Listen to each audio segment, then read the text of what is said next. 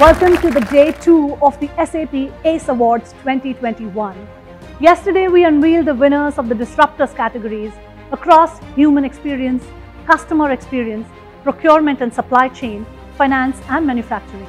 And today we will cover the grand category of the Game Changers and the 2 new categories, the Community Catalyst and the Sustainability Champion.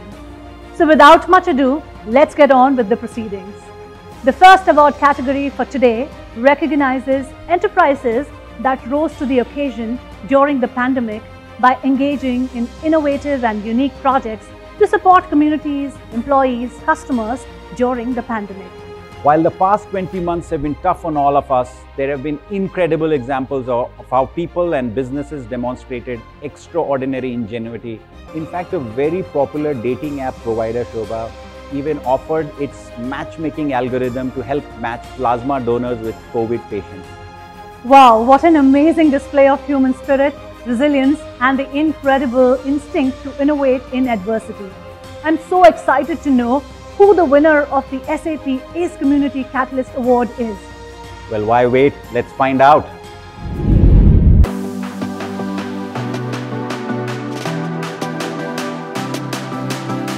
Rahul, I truly believe that climate action and sustainable and inclusive growth is the single most important human mission of this century.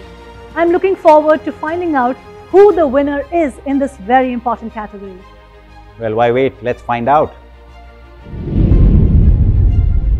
The recipient of the Sustainability Champion Award is Ke Raheja Kaur. The final category of this year's SAP ACE is the Game Changers, which aims to identify companies that are on long-term transformation journeys covering multiple lines of businesses. Well, digital transformation is a key component of an overall business transformation strategy.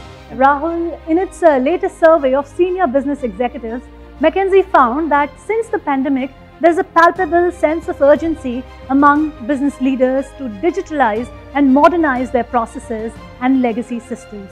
Most respondents recognize that their companies' business models have become obsolete. Only 11% believe their current business models will be economically viable through 2023, while another 64% say their companies need to build new digital businesses to help them get there.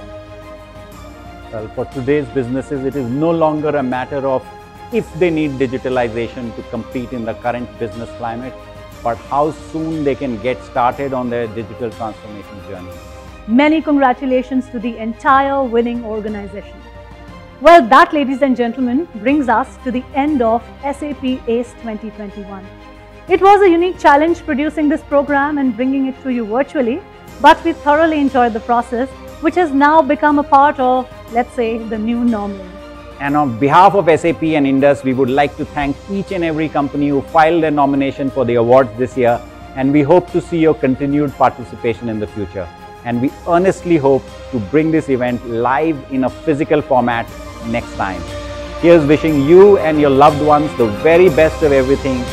Looking forward to seeing you again in 2022. Stay safe and take care, everyone.